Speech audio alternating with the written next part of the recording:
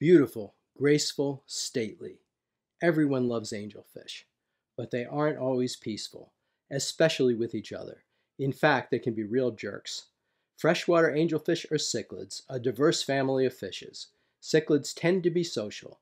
They live in groups, but these aren't peaceful groups like with barbs or minnows. Instead, cichlids form a hierarchy, competing for status within the group.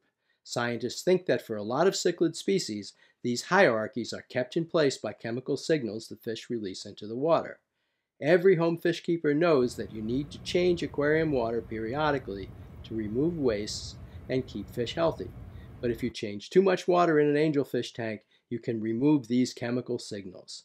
This disrupts the hierarchy and leads to fights and sometimes even death. In this video, I'm going to tell you about a scientific study. Researchers found a way to change just enough water to remove fish waste, but not so much that they took away the chemicals that keep things peaceful. And what they figured out may help you with your own angelfish aquarium. I'm Bob, and this is Sonny's Fish Room. Among cichlids, competition, which may take the form of aggression, is a fact of life. They live in a hierarchy. The most dominant fish gets the best territory, the next most dominant gets second best, and so on down the line. As they work out a new hierarchy, fish often attack each other, biting each other's mouths or nipping one another. After the hierarchy is formed, fish enforce their status with dominance displays, such as swimming toward another fish but not biting them, or spreading their fins. The displays keep the social structure in place, keeping fish from getting injured or killed. Researchers believe cichlid hierarchies, in part, may come from chemicals the fish release into the water. In 2012, scientists injected males of the Lake Tanganyika cichlid Astatotilapia burtoni, now Haplochromis burtoni, with a harmless blue dye excreted in the urine.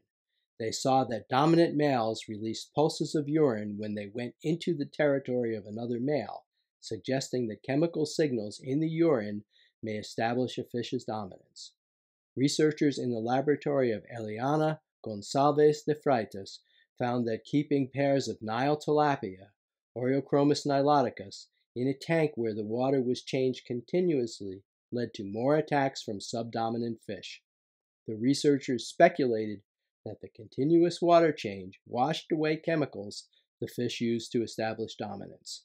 Next, Gonçalves de Freitas and her colleagues studied freshwater angelfish, Pterophyllum scalare, which they thought might also release dominance chemicals into the water. They wondered if there was an ideal volume for a water change, enough to remove fish wastes, but not so much that it would wash away the chemicals and lead to fights. They divided 135 juvenile angelfish into groups of 3 fish for 3 days, enough time to set up a hierarchy. On the 4th day, they assigned each tank to receive one of 3 water treatments. The first group, the 0% group, wouldn't get a water change, but the researchers would take some water out of the tank and then pour the same water back in. This was to make sure that just handling the water, but not changing the water, would not influence the angelfish's behavior. In the second group, the researchers removed 25% of the water in the tank and replaced it with fresh water. The third group got a 50% water change. After the water treatment, the researchers videotaped the fish to classify their aggressive behaviors, attacks like biting another fish, and displays like chasing another fish. The researchers videotaped each group before the water treatment, then 1 minute after the water treatment, 1 hour after the water treatment, 2 hours after the water treatment, and 24 hours after the water treatment. For the 0% group, the average number of attacks at 1 minute, at 1 hour, at 2 hours, and at 24 hours were similar to those before the water treatment. For the 25% change group, attacks roughly tripled after 1 minute, dropped to their pre-water change level after an hour, and stayed at that level at 2 hours and at 24 hours. For the 50% water change group, the situation got violent fast. Attacks nearly quadrupled after just 1 minute, but after an hour, attacks dropped to their pre-water change levels. The researchers think this drop was due to the fish exhausting themselves from their post-water change fighting. After the fish had time to rest, attacks shot back up at 2 hours and again at 24 hours. But the researchers saw different results when they counted the number of displays. For the 0% group, displays dropped after 1 minute, then they stayed roughly the same at 1 hour, at 2 hours, and then went up a little at 24 hours. For the 25% water change group, displays dropped off at 1 minute and then went back up after 1 hour, 2 hours, and 24 hours. For the 50% group, displays plummeted after 1 minute and stayed lower than their pre-water change level at 1 hour, 2 hours, and 24 hours. So, for the 50% group, when attacks shot up, displays dropped way down. In other words, attacks increased after the water change and replaced the displays meant to settle things peacefully. The researchers concluded that the smaller water change provided a way to reduce fish wastes, but at the same time preserved enough of the chemical signals in the water to keep the number of attacks low.